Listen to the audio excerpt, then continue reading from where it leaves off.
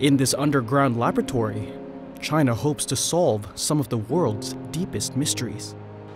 This giant sphere, measuring 35 meters in diameter, is filled with liquid and fitted with light-detecting phototubes. It's designed to study elusive particles known as neutrinos.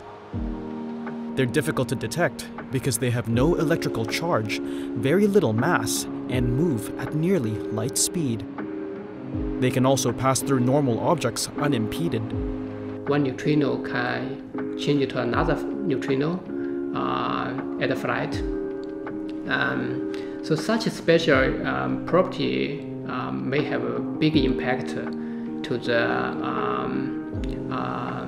nature, how nature works and how the universe evolves. So we don't know the answer yet. That's why we need the Juno experiment to measure the property of the neutrino and get the answer of the fundamental rules of our nature. The Jiangmen Underground Neutrino Observatory, or Juno for short, is a $376 million undertaking. Juno is expected to be the first of several next-generation neutrino detectors around the world. The US and Japan also have their own detectors expected to be operational by 2028. Even if they make any scientific breakthroughs, immediate applications of such findings remain unclear.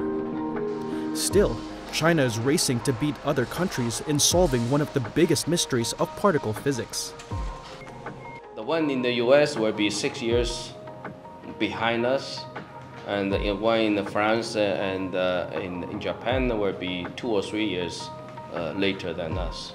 So we believe that we can get the result of mass hierarchy ahead of everybody.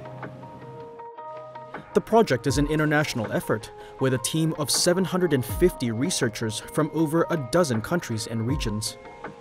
Installation of China's detector is expected to be completed by late November 2024. The facility will reportedly start collecting data from August 2025.